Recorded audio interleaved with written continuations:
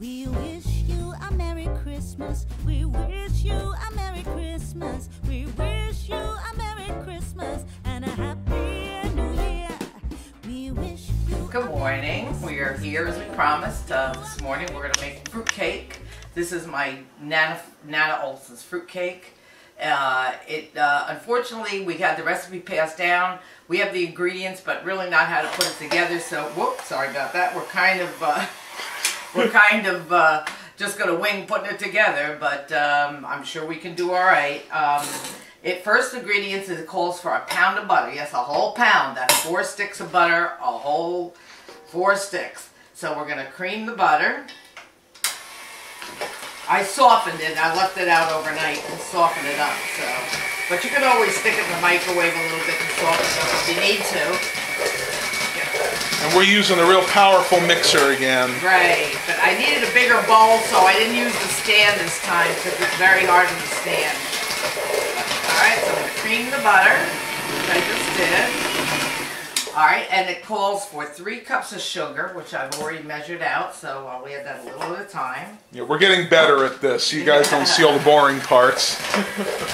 Yeah, this is why I have everything measured out, so that you don't have to watch me measure 3 cups of sugar and, you know, whatever, 4 or 5 cups of flour.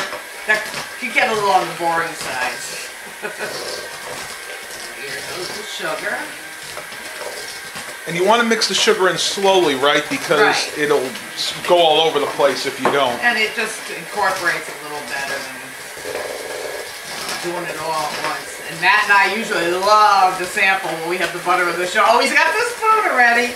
I got it ready. I don't bake that much, so I guess he wants to get his little tastes here and there now because I don't usually bake during the winter. I'm sorry, during the rest of the year. You know it. We bake around Christmas time, except for last year when we were trying to diet or lose our weight. So let me just get some of this down. You want to have some before I put the egg in there?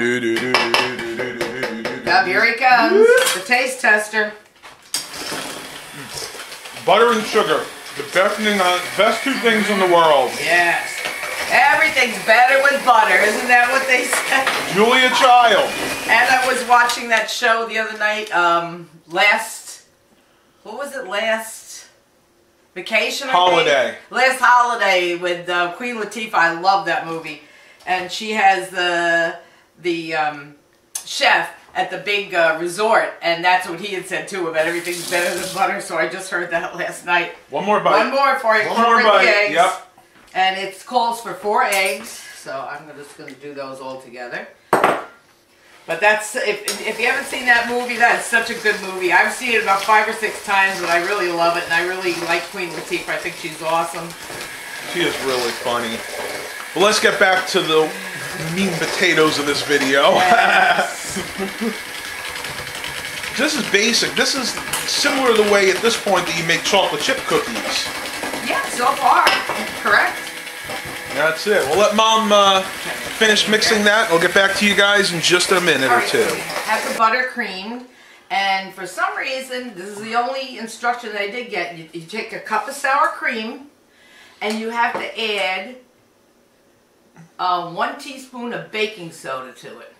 That's baking powder. Oh, baking soda. Oh, thank you. Uh-oh. We almost had an issue here. Yep, I knew it was something there. I'm sorry about that. Good thing you're double checking me, Matt. It's very easy to confuse baking soda and baking powder. Yes. Well, it does call for baking powder later on. That's why I was confused why they would have 2. But I don't know why you have to incorporate in the sour cream, but that's what it says to do, so that's what I'm going to do. So I got it mixed in now. And I can get it in, add it to my creamed butter, sugar, and eggs. Look at that globby white goodness there. Don't miss it. Get it all in there. Don't lose every bit. That's it. And when you mix get it all. When you mix this in, it's going to add a little tartness to it, which you need in a fruitcake, actually. All right, so it calls for 5 cups of flour, so boy, we got to get some moisture in here for sure. That's right. It's a good point. It does add more moisture Yeah, to it. definitely. I don't know what the sour cream does, but Probably you're right. More moisture and a little tartness to it. Right. Every fruitcake that I've ever eaten has always been a little on the tart side. all right. That's the way I like it. After that, let's see. We have a tablespoon of cinnamon. Yep, this adds all the good spices and the flavor.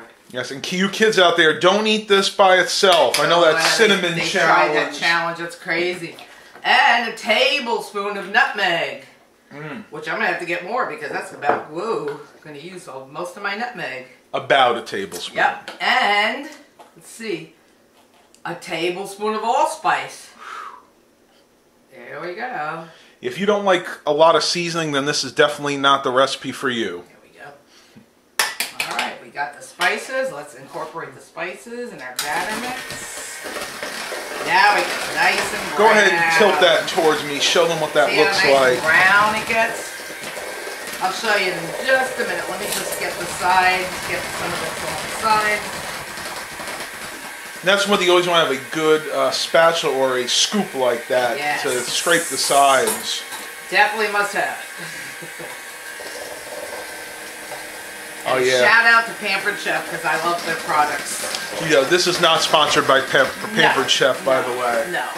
I do like their products. I have a lot of their products. All right, so we've gotten to that far. All right, tablespoon of nutmeg. Now I got to figure out if I'm going to put the fruit in before the flour or after the flour.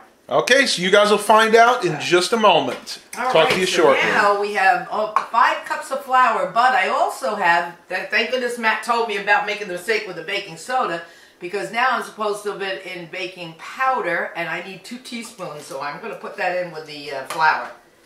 I don't want to forget any of the ingredients. Baking powder this time, not soda. Baking powder, yes, and it was baking soda for the First. other. Yep. That was weird. I couldn't understand why they would have it down twice for the same thing, but they did. Let's just mix it in a little bit. There's a lot of flour, so it's going to take...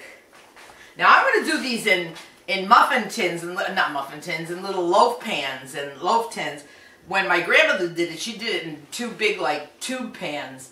I made 2 big fruit cakes, but like I said, I'm going to do it in mini loaf pans. It's just easier to give it away that way. So here we go. Let's incorporate all this flour. I'm sure this is going to be a struggle. A lot of flour. And this, you absolutely do have to go slowly, because if you don't, you'll get flour everywhere. Yeah, it'll be all over my kitchen, which is a mess anyway. All over the ceiling, baking. all over you, all over the counter. Yep, which I've done before. Alright, that's one batch. Here we go. Alright, so we'll go ahead and incorporate all this flour, and then we'll show you what the next step is. Correct. We'll talk to you guys in just a couple of minutes. Now we have all the flour incorporated, and here's our batter. And I have to put all this fruit in, but what I'm going to do is I'm going to do it by hand because I think it's going to be too hard for the mixer. So here's my cup of nuts, my cup of chopped walnuts. Try to incorporate those a little bit. Boy, I'm glad I didn't do my weights today because this'll substitute for my weights. This is really hard. I think so too. That's a lot of upper body strength training there. There's a lot of fruit in there. That's a pound of cherries, red cherries, green cherries, and pineapple. And look how festive that is. That's why this is made this time of year. Whoa. Okay. So let me get some. I'm going to do all of it because it gets too hard. Let's get a close up of that. I may switch with Matt and let him do this because this is killing my arm. Well, you do a little of this, and then this is the golden. This is a pound each of golden raisins and black raisins. Oh, that looks heavenly, doesn't it? Wow. Woo. That's okay. I did my strength training this morning. This is yours. Oh, it's a workout, boy. This is a real workout. Woo. That is insane. Alright, I'm doing a little at a time, guys. Well, let Mom work the rest of that in, and I'll get back to you guys in just that's it, in just a couple of minutes. Isn't that festive? All right, tubers, so after incorporating all of that fruit, I actually had to help Mom do this, right? She started getting pretty tired towards the end. My arm. So you can see it is all incorporated in there, and that's how much fruit? My gosh. It's a pound of raisins, a pound of black raisins, a pound of golden raisins, a pound of pineapple, a pound of cherries, and a pound of green cherries. So about 5 pounds of fruit. That's insane. I think it might even be a little bit more than that. Yeah. So that is the actual dough. Now, what's the next step here? I have to, well, okay, this is the other thing. I ordered some mini loaf pans, but they came in they're way smaller than I expected. I expected they'd be bigger than that. Oh, yeah, show them what these things look like. I don't know if they're going to work or not, so I'm going to try a couple of them and just see how they come out. And if not, I'm going to just have to put them in. I have some other loaf pans that I think a friend of mine gave me. Let me just see if I can dig them out over here. Yeah, you can see the kind of mess that is in here. We've actually cleaned up recently. I have a friend of mine that let me like 4 of these little loaf pans, which I'll probably do some in there too. So, well, I'll see how these work out. I thought they'd be a little bigger. I ordered them online, and I thought they'd be a little bigger than that. I don't know how it's going to come out, but we'll test it, and I'll let you know. All right, talk to you guys in a few. All right, so this is, like I said, this is going to be an experiment because I've never used these mini loaf pans, which are pretty small. But I'm going to grease them with a little Crisco. I'm only going to do maybe 3 because I really don't want to waste the batter if they don't come out very well. But we'll see how they come out. And just make sure I get enough Crisco in here. There we go. You need to make sure you coat them thoroughly because you do not want these to stick. Yeah, and I'm going to do one in this mini loaf, in this one, just to see. I'm sure it'll come out fine in this. Because believe it or not, even though they are non-stick, at least those, have with the Teflon, because this dough is so thick, it can actually still stick. And just to double check that, we're actually going to add some flour as well. Add the flour. That's alright, I don't care if it goes on my counter. It needs to be cleaned anyway. That's it. One. So you have 2 lines of defense against sticking. You have the flour and you have the Crisco. And we'll let Mom do that. We'll go ahead and put it in there, and then we're going to go ahead and bake them at 300 degrees for how long? I'm going to try 300. I mean, the original recipe when you're doing the big, almost like a Bunt-sized pan, they're called 2 pans, is 250, I think, but that's like for a couple hours. Obviously, this isn't going to take as long, so I'm going to scoop a little bit in. I'm sorry, let me get it in. See? Let's scoop a little bit in. I don't know even how much. I'm not even sure how much to put in, but this is going to be an experiment for sure. Make sure I get a little bit of everything in there, some green, and so they're colorful. A little more. I don't know how much they're going to rise. This is just an experiment, guys, because like I said, I've never used pans like this. They came in a little smaller than I had wanted. So, yep, we're going to finish scooping those in, and we'll go ahead and show you guys what they look like when they come out. Talk to you shortly. Alright, tubers, so here's Mom filling up the fruitcake pans. They're not quite filled up yet, but this is going to be a total experiment because we do not know how long to put these in there for. She's only going to do the 3 for right now. I was going to do the 3 because I don't want to waste the batter, you know, if they don't come out right, so. Go ahead and stick these in the oven. Hold on, I got one more to stick in. I'm going to try this one too. Yep, we're going to try that one, and we'll see how they come out. We'll let you guys know in just a couple of minutes. Alright, tubers, so here is the finished product. These are my great-grandmother's famous Christmas fruitcakes. Now, the times on these are at 300 degrees. The small loaf pan took a half an hour to cook, and the one in the big loaf pan actually took an hour to cook. But they came out moist, delicious, as always. One thing we forgot to do was cut the cherries in half. Yeah, I think so.